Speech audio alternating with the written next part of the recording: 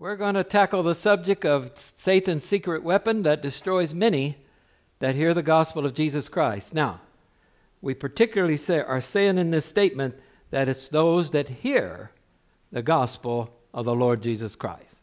It's got nothing to do with those that haven't heard it or aren't hearing it.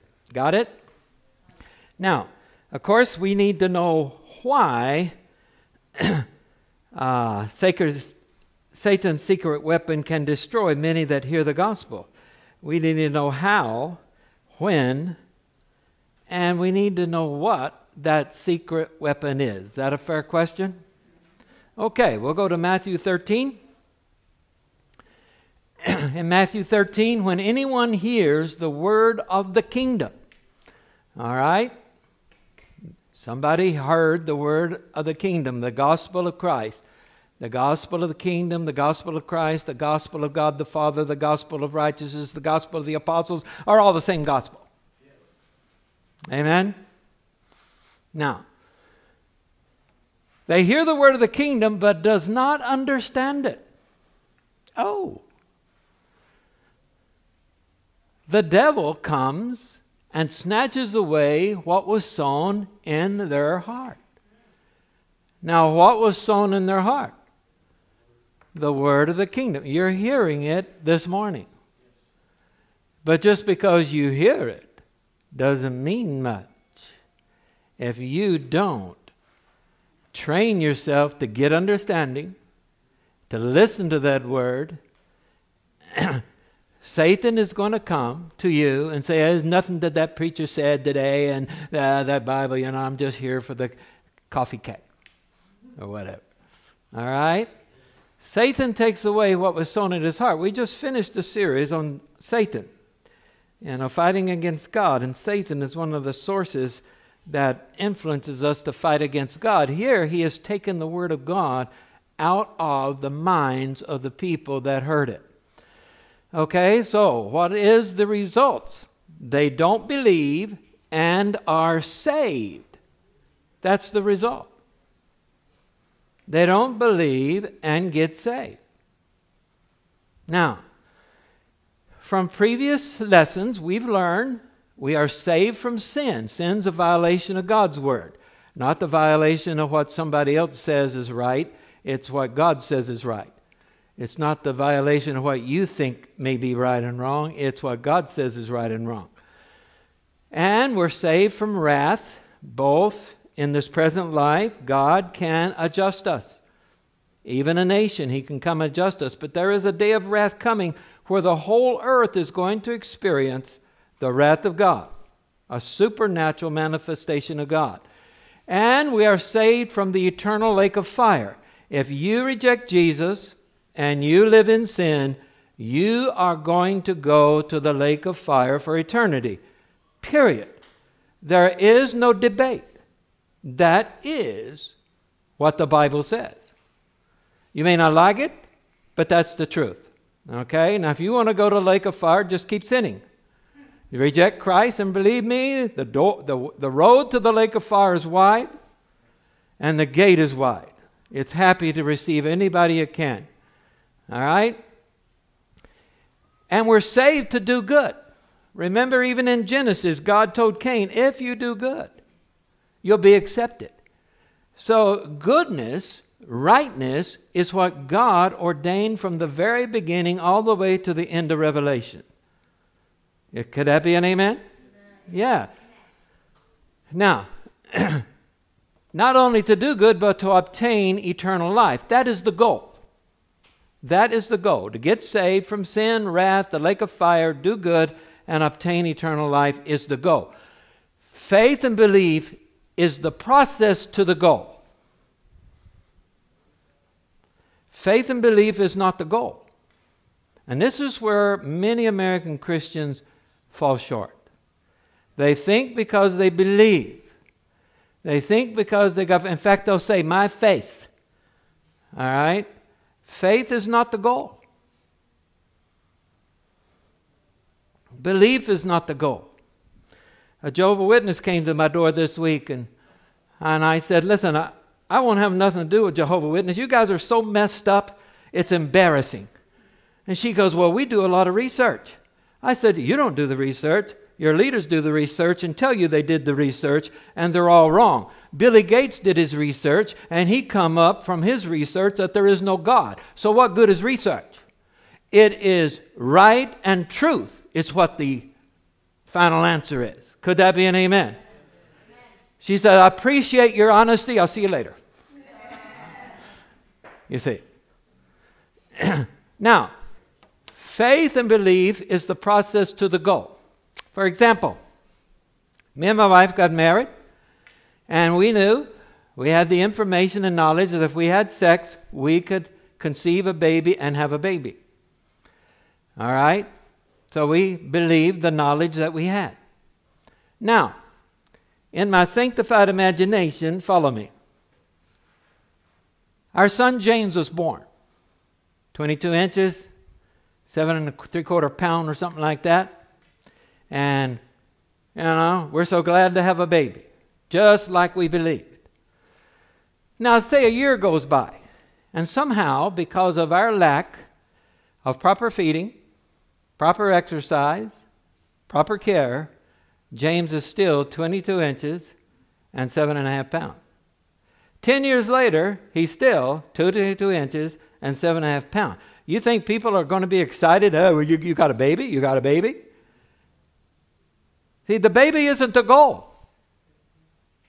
It's the process to the goal. The goal is a mature, good, adult young man. Amen? That's the goal. The baby is just the process we got to follow to get to the goal.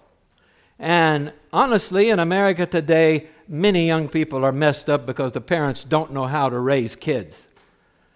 And young people are messed up because they don't go to church and find out how they should be raised.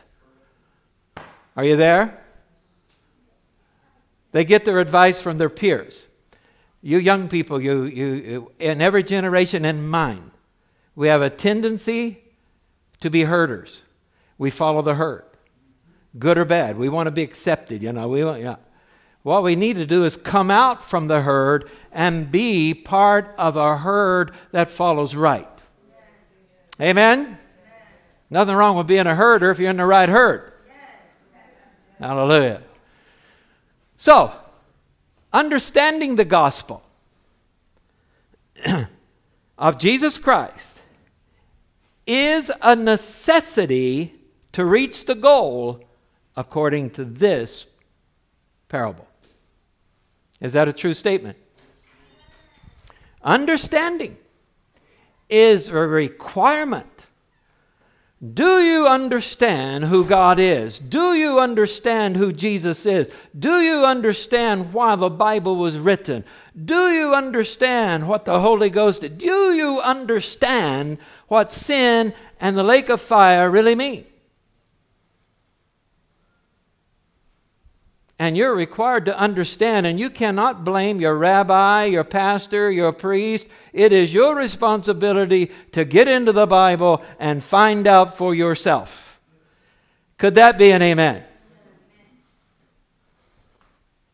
So, how difficult is it to understand the Bible? Everywhere I go, I don't understand this book. I don't understand this book. We act like it was written in some kind of heavenly language that nobody can interpret. But let me show you how easy it is to understand the gospel of Jesus Christ. Are you with me? Are you interested? Okay.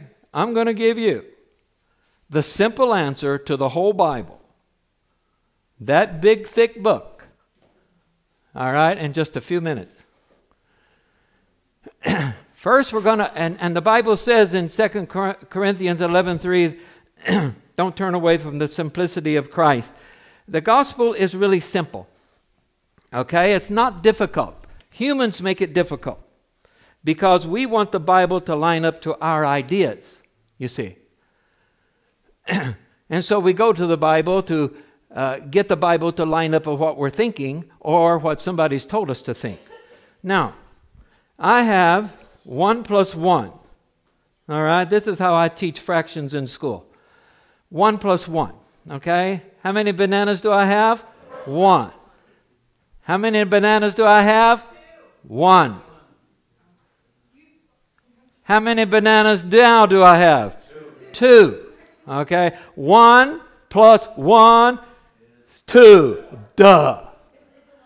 This is how easy it is to learn the Bible. Now, I have 1 banana. How many bananas? 1. I have 1 orange. How many oranges? 1 plus 1 is, I have how many bananas? 1. I have how many oranges? 1. How many do I have? 1 of each. Or better said, I have 2 fruit. You see, you cannot add unlike fractions. And neither can evolution come up with unlike animals. Every animal has to stay in its kind. If I mix this with a tangerine, what will I get? A tango. No, a tangelo is a tangerine and a grapefruit. All right? I have a tango. When I married my wife Rebecca, I married a tango. A mango tango. My point is this. Just like you cannot get, you can't put an udder on a horse and call it a cow. It's still a horse. All right? You can't cut off a cow's head and put it on a horse and call it a cow. It's still a what? Horse.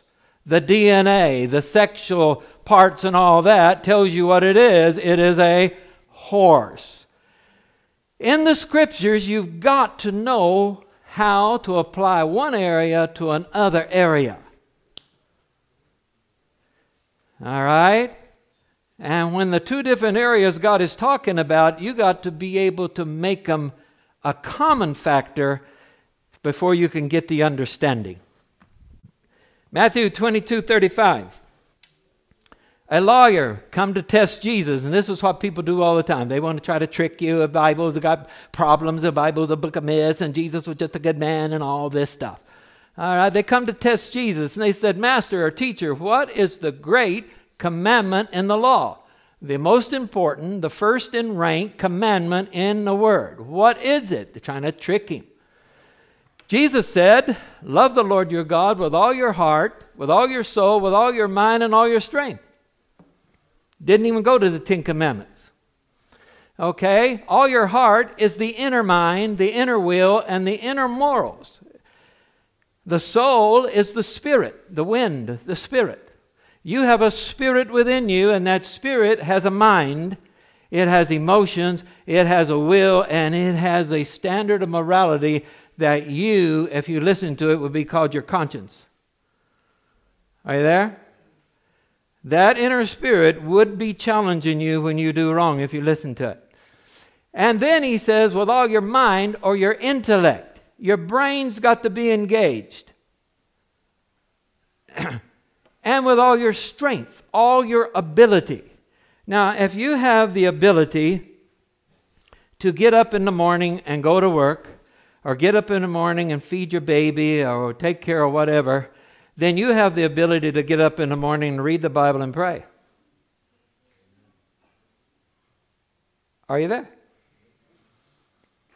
See, if you have the ability to go to work, to provide for your home, and keep your home safe and secure, then you have the ability to go to church and work in the kingdom of God to keep it safe and secure.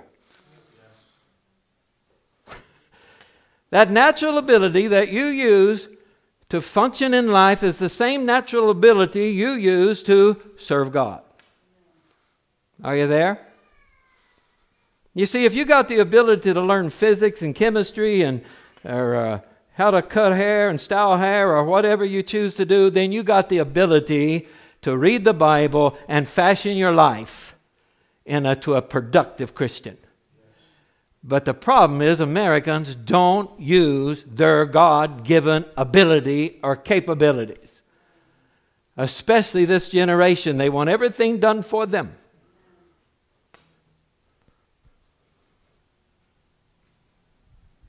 Hallelujah. Now, to make things clear, in John 14:23, Jesus said, if you love me, you'll keep my words. So how do I love God? By keeping His word. By learning His word and keeping it. Okay, that's simple.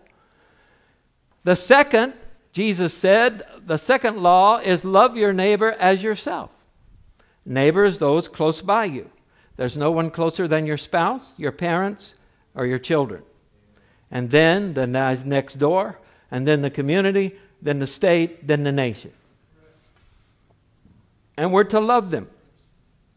And then he says this tremendous statement, on these two commandments hang all the law and the prophets. In the other gospel, it says it sums up, or is, the law and the prophets.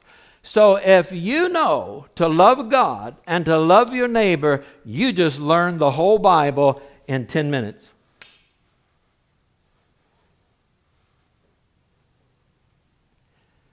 Oh, it's so difficult. Was that difficult? So when I'm doing things to hurt others and myself, I am violating the two commandments that the whole Bible is built on. Isn't that right? It's that simple. So don't tell me you go to Ezekiel or you go to the Leviticus and you don't understand the thing. You say, if you're looking for good, if you're looking for love, if you're looking for God, if you're looking how to live in this life, you will find it in every book of the Bible. If you're looking for a reason to be stupid and ignorant and confused, then you will be. But you go to a book, you got to know why it's written, the purpose it's written, what it's trying to explain, and then you will learn. Amen? See, you don't go to a book to how to build skyscrapers to be a doctor, do you? Right. Now, Romans 13:10, if there be any civil law, it is briefly understood in this law, you shall love your neighbor as yourself. And then he gives the Bible definition. God's definition of love is totally different than Webster's dictionary or whatever dictionary. And your understanding. God's definition of love is love works no harm to their neighbor. They don't do anything to hurt their neighbor verbally, financially, physically. Therefore, love is the fulfilling of the law. If there be any law in the Bible, it's summed up in treat others like God would treat them. Are you there? Now, this includes the 10 Commandments. In the 10 Commandments, you have 4 that's directed to God. God is a spirit, so there are spiritual laws. I am the Lord thy God. The Lord thy God is one Lord, and thou shalt have no other gods before me. Thou shalt not make unto thee any graven image in heaven and in earth or below the earth or in the sea. Okay, the third one. Thou shalt not take the name of the Lord thy God in vain. So many Christians use profanity, it amazes me. Brings an embarrassment to Christ. And it comes from a hard source. Comes from a hard spirit. Are you there?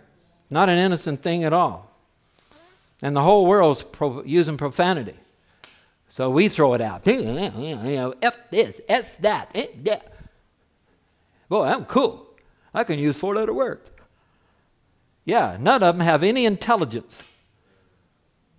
There's no intelligence in any of those words. And when you put God with them, that is really bad. Are you with me? See, this is the third commandment. I shall not take the name of the Lord thy God in vain. It also means that I don't do anything that would bring dispersion upon His name. God is a holy God, a righteous God. Therefore, I will live my life to keep His name good. Amen?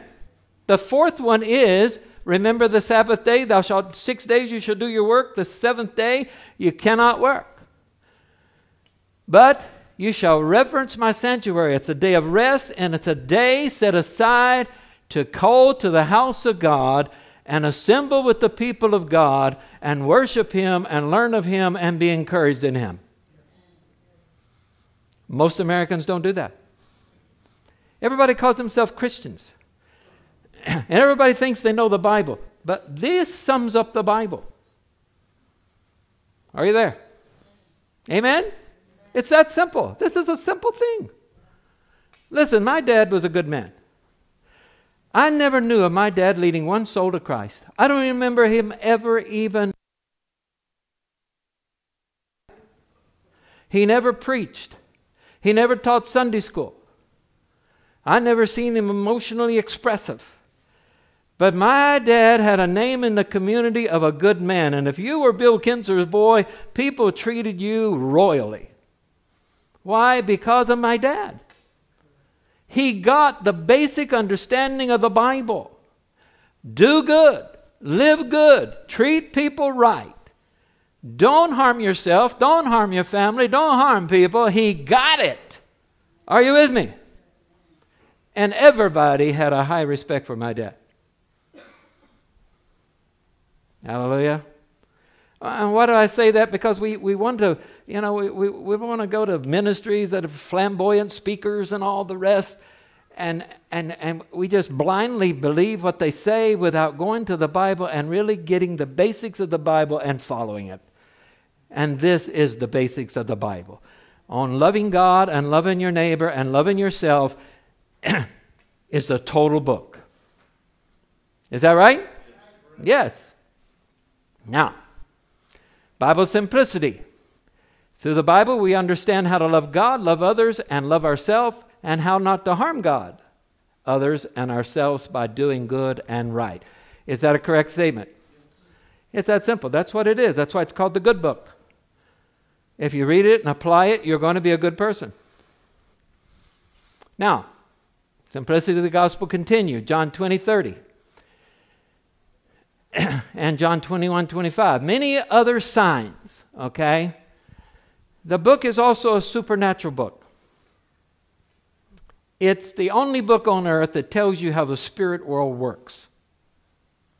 Many other signs, many other supernatural things Jesus did which are not written in the book. Supernatural things are things human can't do. Jesus walked on water. Humans can't walk on water. Jesus rose from the dead and raised up people from the dead. Humans cannot do that. Once they're dead, they're dead.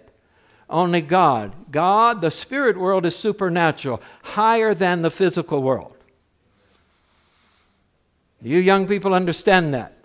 The spirit world has a higher power than the natural world. And all the schools and universities that are trying to tell you that the natural understanding will solve all of our problems, and it won't, because the spiritual world is higher. Hallelujah. All right? The world itself could not contain the books, the Bible says. If everything was written, there was no room in the world. You wouldn't have any room to live on earth. It would be full of books. That's how many supernatural things Jesus did. Things beyond men's capabilities. Now, chapter 20, verse 31. These are written that you might believe that Jesus is the Christ, the Messiah, that you might believe that Jesus is the Son of God, and He was God in the flesh, and that believing you might have what? Eternal life. Life is the goal. Belief is the process to the goal. Amen? Got it? Now, and you get this life through His name. No other name. Muhammad can't do it for you. Joseph Smith can't do it for you. Joel Osteen can't do it for you. I can't do it for you. Your mom and dad can't do it for you. Only Jesus can bring you into eternal life and keep you there. Is that a good amen? Yes. Now, in John 3:18, They that believe not on the Lord Jesus Christ are condemned already, because they have not believed on the Lord Jesus Christ, and they won't come to the light because their deeds are evil.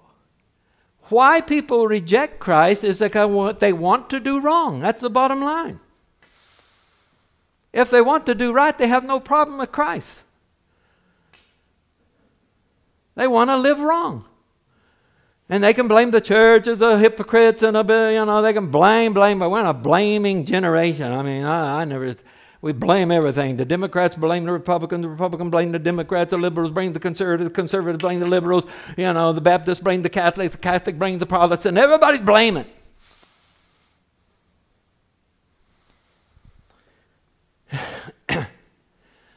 But we got to come to the light. And this is why I'm not a Democrat, a liberal, a conservative, or a Republican. I'm a rightlathan. Because all of these people, they have some good values, and in the middle of those good values, they come up with something that's ridiculous. I can't accept that. So I unite with them in the areas I can unite with. But I am going to stand for truth and right. How many think that's a good idea?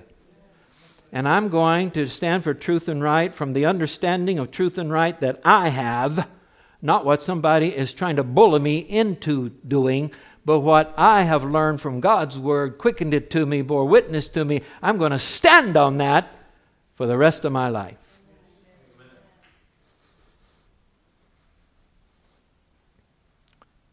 Their deeds are evil. That's why they reject Christ. The Muslims reject Christ. The humanists reject Christ. The atheists reject Christ. A lot of people reject Christ. And the bottom line is because they have evil in their heart, they want to do harm, they don't want to change, and then they blame everything in the world. All the time saying, I'm a believer in God. Isn't that right? Does the devils believe in God? Yes. Yeah. Are they going to heaven? No. Do they fear and tremble? Yes. Yeah. Humans don't believe in God, and they are proud of it. Are you there?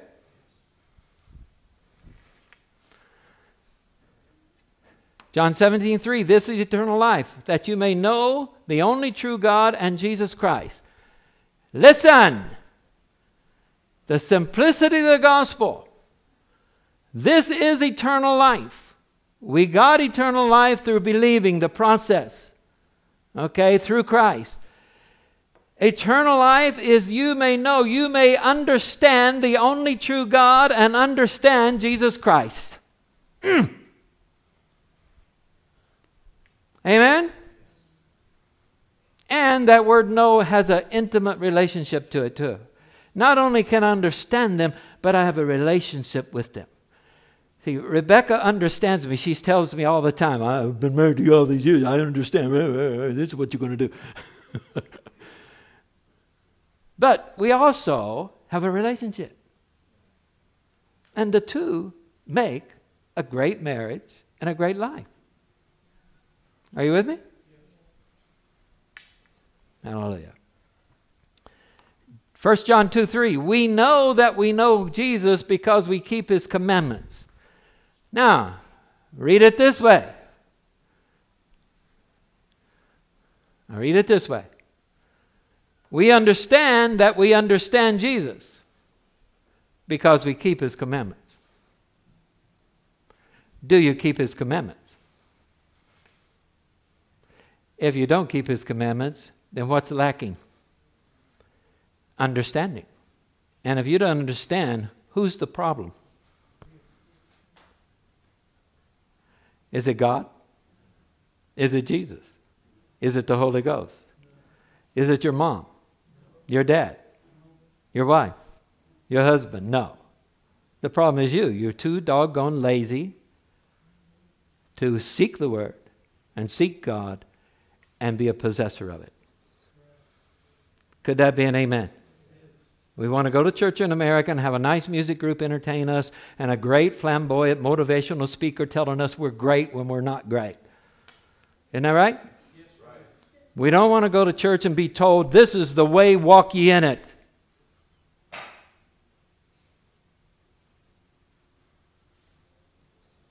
Oh, that church preaches hate preach. That's hate speech.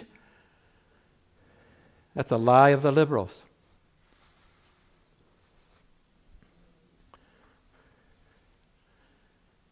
Luke 24:44, Jesus said, all things must be fulfilled written in the law of Moses, the prophets, and the Psalms concerning me. So the whole Bible not only tells you to love God and love your neighbor, how to behave on earth and how to behave between you and God, but it also tells you about Jesus Christ the Messiah. The whole Bible.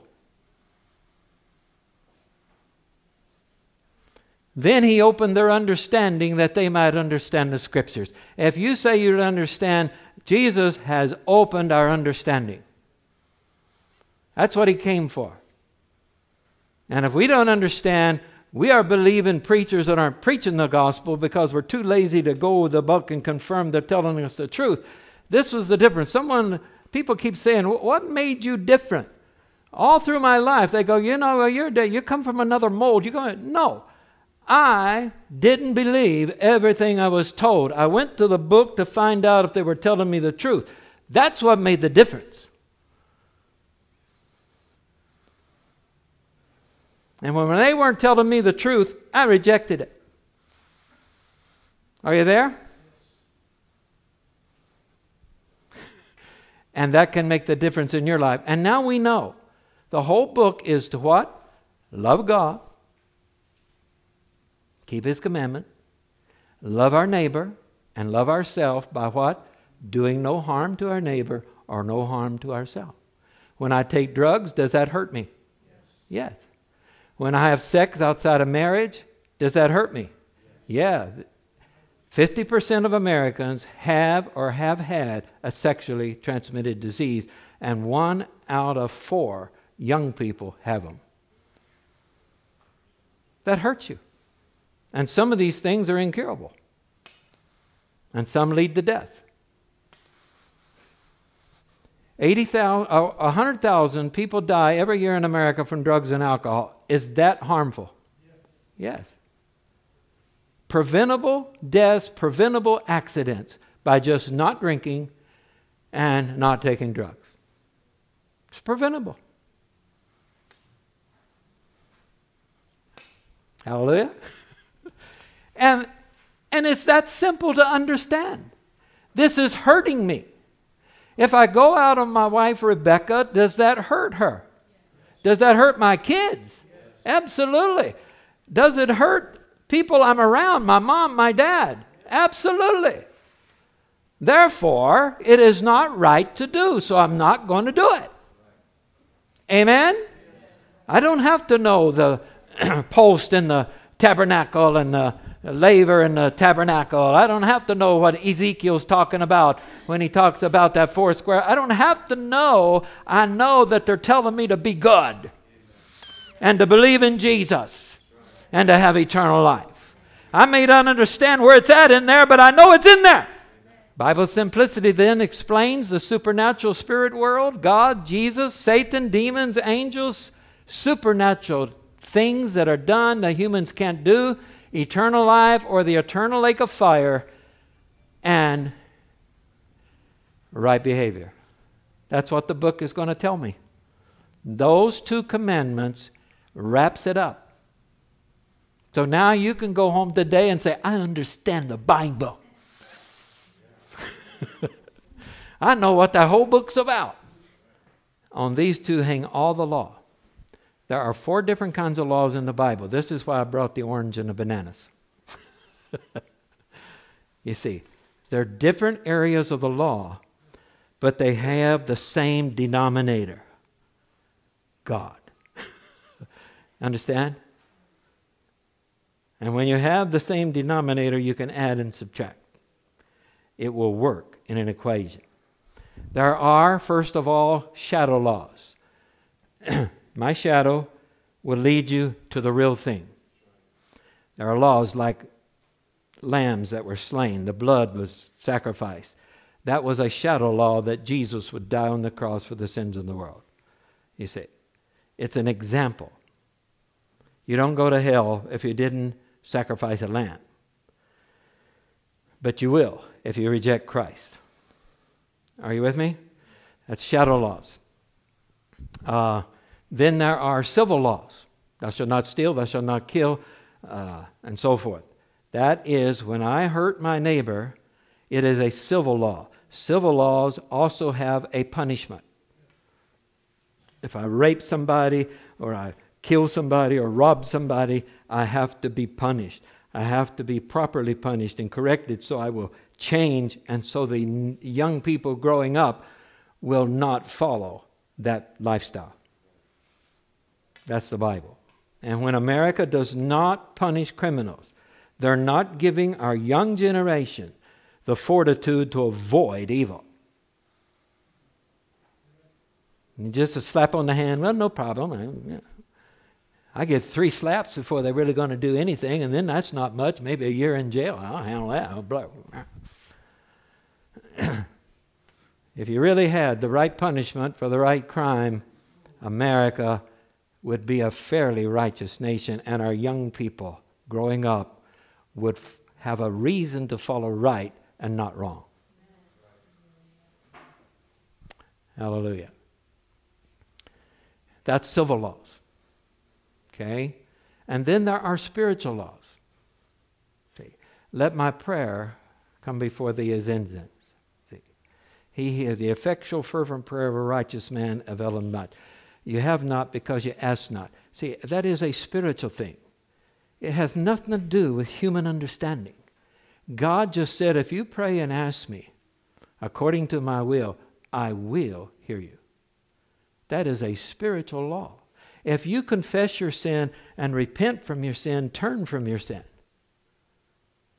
I will forgive that sin. I will cleanse that sin and cleanse all unrighteousness from you. That is a spiritual law. If I do this, God will do that. Amen? And then there's wise laws. Wise laws is like the wise man stores up for the future. The fool spends everything he's got. Now, you don't go to hell for spending everything you got. And the civil authorities aren't going to arrest you for spending all your money.